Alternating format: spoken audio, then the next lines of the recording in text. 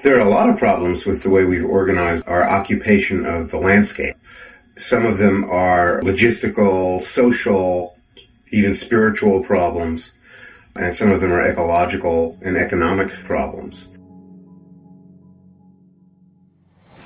Any way of life that's based on the use of non-renewable resources and based on the hyper-exploitation of renewable resources, so-called, any way of life that perceives the world around them as consisting of resources and not beings and communities to enter into these reciprocal relationships with, is going to destroy its land base. This culture has been destroying its land base for the last 6,000 years. That's not very smart on a finite planet. We're really fucked.